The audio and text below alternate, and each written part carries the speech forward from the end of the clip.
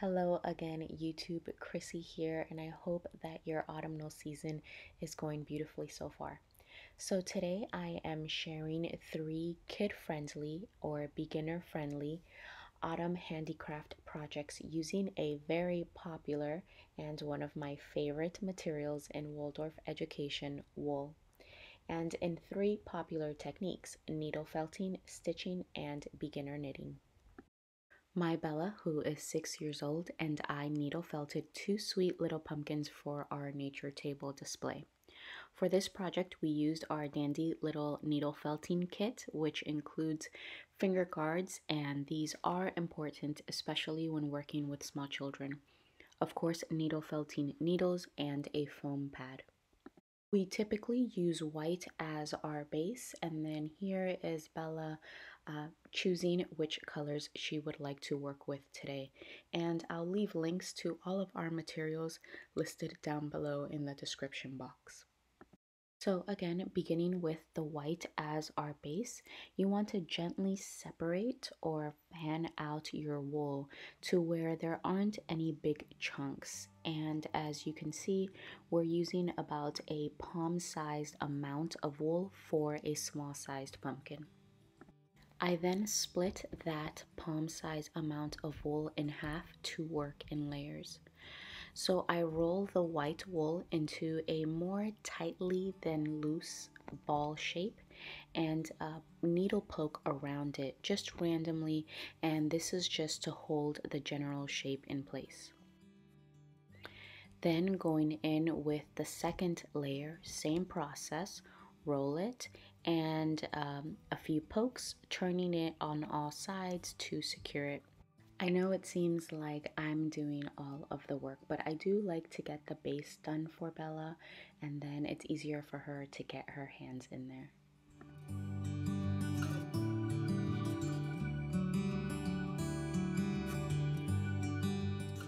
A tip that helps with forming the shape is to warm up your hands and then do like a rolling type motion and rolling your wool into a ball.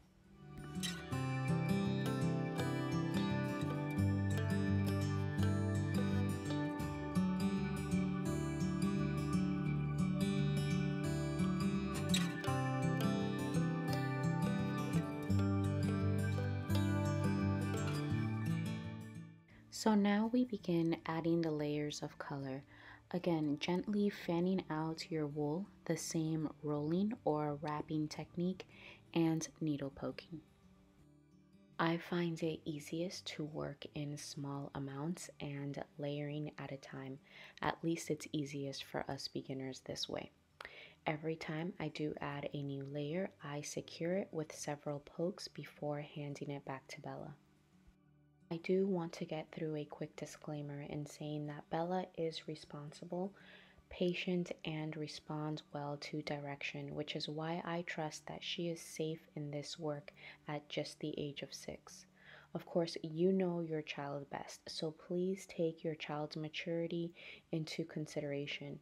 A poke from this needle is very painful and can be dangerous. Bella also understands that she is not to reach for these materials without my supervision.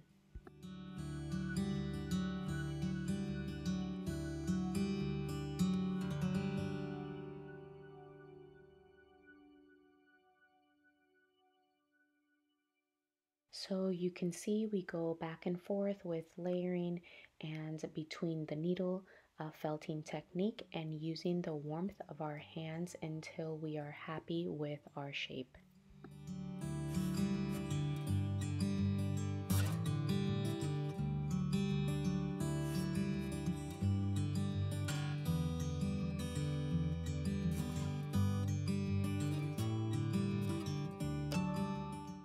To give it more of a pumpkin-like, less than a ball appearance, you do want to add lines or grooves.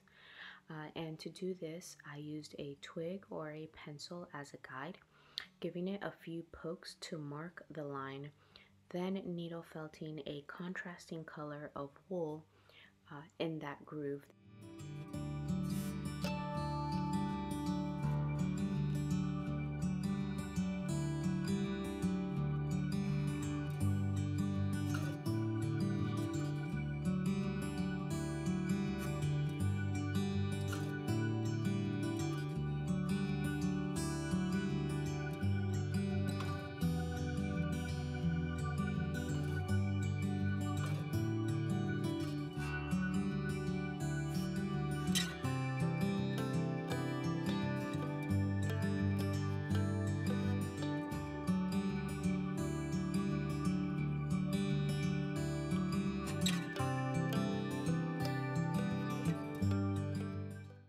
continue that all around the pumpkin, trying to keep each groove or shape symmetrical as you can until you're happy with your pumpkin shape.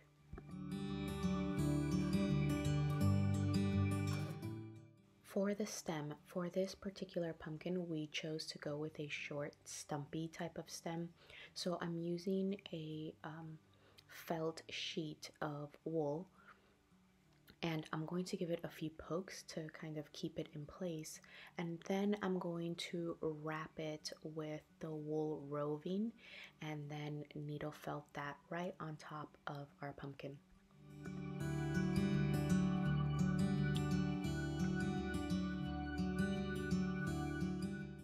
So before I actually secure it onto the pumpkin, as you can see, I do give it a few pokes to hold the roving in place.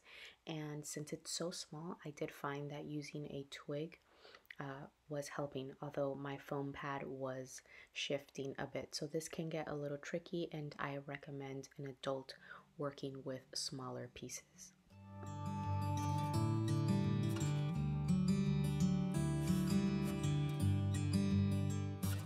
For our second pumpkin, we did want a long curved like stem, so in order to achieve that, we skipped out on the piece of felt and used only the wool roving.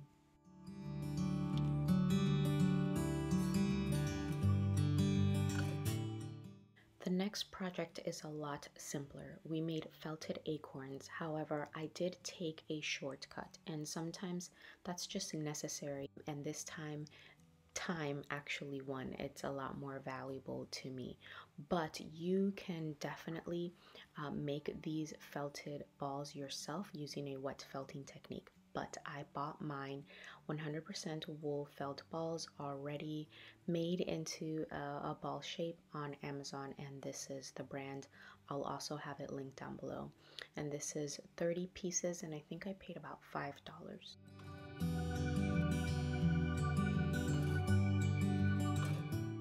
You'll also need your choice of adhesive. We went with a hot glue gun, and the best part of this project is going on a nature walk and collecting acorn caps with your littles.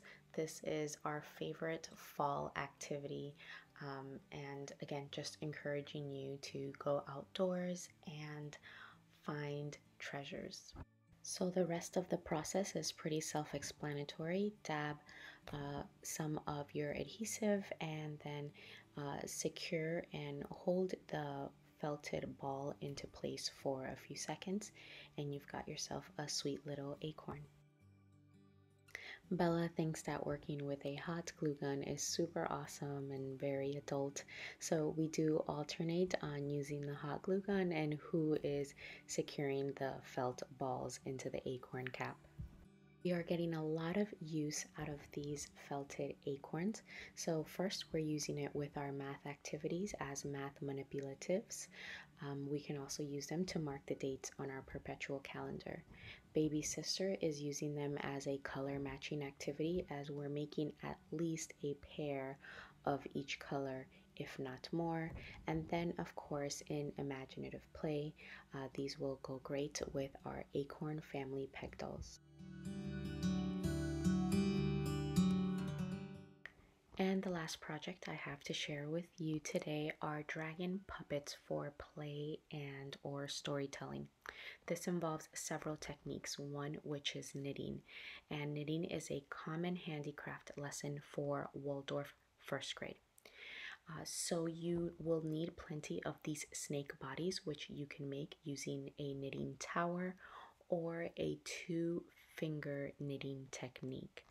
And of course, you'll need plenty of yarn, preferably wool yarn, as it does withstand best to time and play.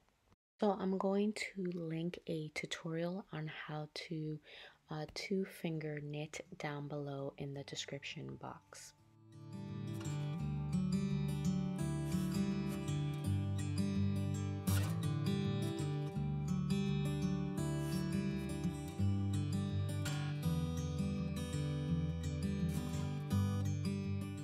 So this also involves stitching, and for this you're going to need wool felt and a pattern for a dragon head and dragon tail.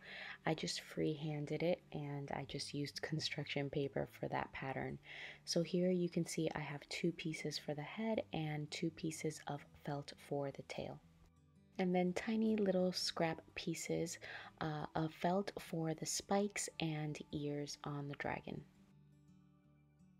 You'll also need a thread. I like to use cotton embroidery thread, twine if you do want to make a marionette, wooden dowels, and buttons for the eyes.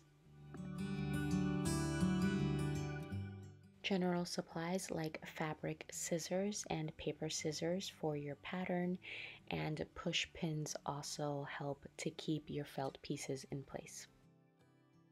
Then you're going to stitch together your 2 head pieces and your 2 tail pieces. For the head, you do want to make sure that you are stitching in the felt pieces of spikes along the way.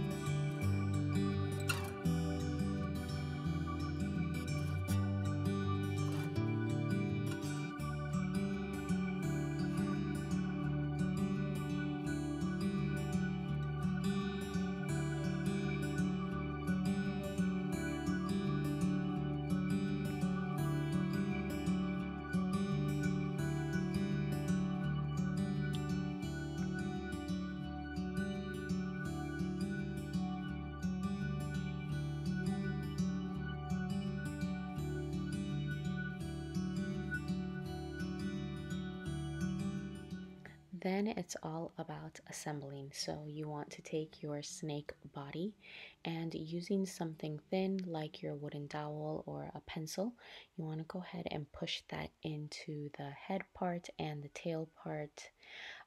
At this point, you can also secure it by sewing it or adding a dab of adhesive. I didn't find that step necessary.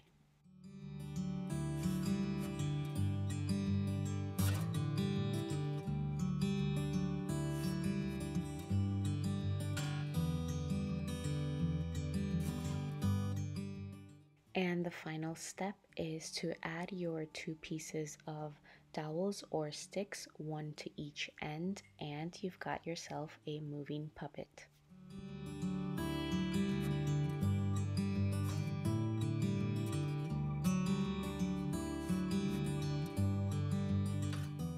To make the marionette style puppet, I secured 2 wooden dowels into a lowercase t with a dab of hot glue and secured it again with twine. I ran a piece of thread through the head of the dragon and secured it to my T, the same for the tail. I hope that today's video inspired you to create something alongside your littles. Please know that your projects don't need to be perfect, nor do you need to be proficient in any of these skills. I am far from it. Our children don't need perfect parents anyway. They do need our time and love. Thanks again for watching.